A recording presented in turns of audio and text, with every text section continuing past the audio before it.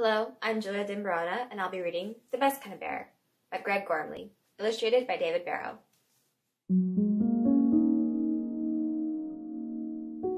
Bear was a bear, a very sweet little bear, but he didn't know what kind of bear he was.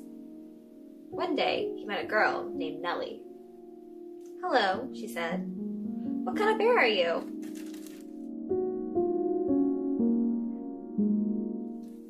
"That's what I'm trying to find out," said Bear.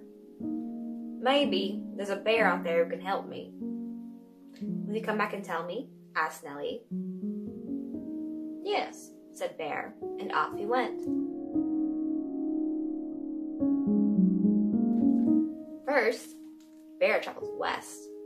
Deep in the forest, he met a big brown bear. "What kind of bear are you?" asked Bear. "I'm a grizzly bear," said the big brown bear. "I love nice long naps." "Me too," said Bear. "I love napping." "Maybe I'm a grizzly bear," said Bear. Grizzly Bear stretched and yawned. "Wake me up in 6 months," he said. "That's too much sleep," said Bear. "I can't possibly be a grizzly bear." "Maybe not," said Grizzly Bear. "Besides, grizzly bears don't have those funny little stitches on their tummies." Next, Bear traveled to the frozen north. There, he found an even bigger bear. It was completely white. "What kind of bear are you?" asked Bear. "I'm a polar bear," said the big white bear. "I like to play in the snow." "Me too," said Bear. "I love playing." The two bears went snow sliding. "This is fun," said Bear. "Maybe I'm a polar bear." But Bear was starting to feel chilly. "Shall we go inside and get nice and warm?" he asked. "I never go inside," said Polar Bear. "Brr," said Bear. "I don't like to be cold. I can't possibly be a polar bear." "Maybe not," said Polar Bear. "Besides, polar bears don't have washing labels attached to their bottoms." This time, Bear went south.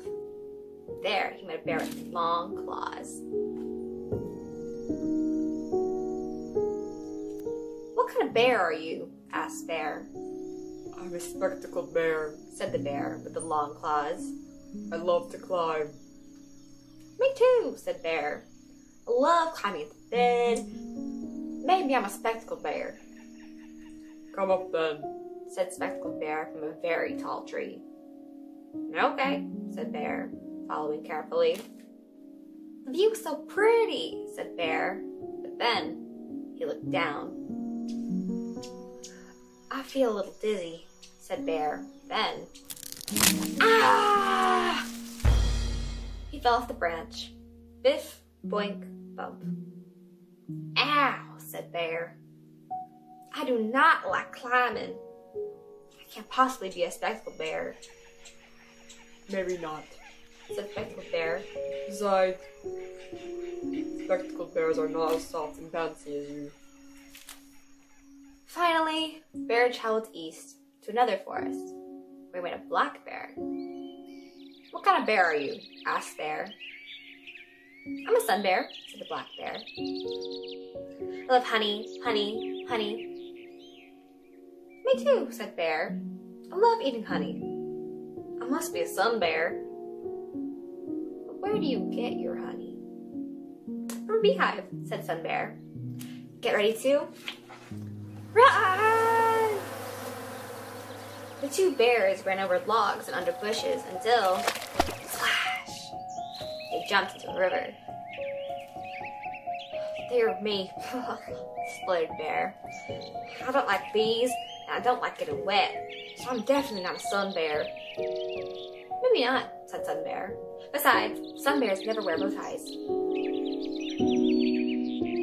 Bear was fed up. He decided it was time to go home.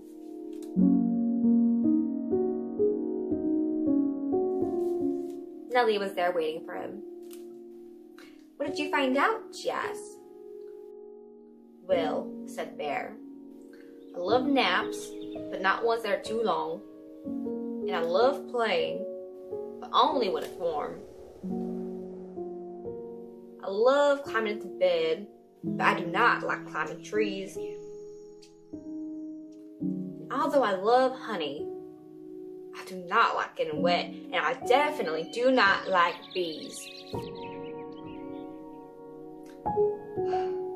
But I still don't know what kind of bear I am. I suppose that I'm just an ordinary and uninteresting bear.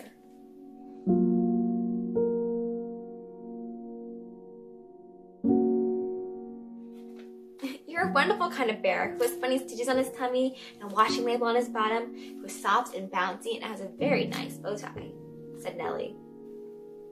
I am? Asked Bear. Yes, said Nellie. You're my kind of bear. And you can be my bear if you'd like to. I think I would, said Bear. And so, Nellie wrote on Bear's label, Nellie's bear. That's what kind of bear I am, said Bear. I'm your bear.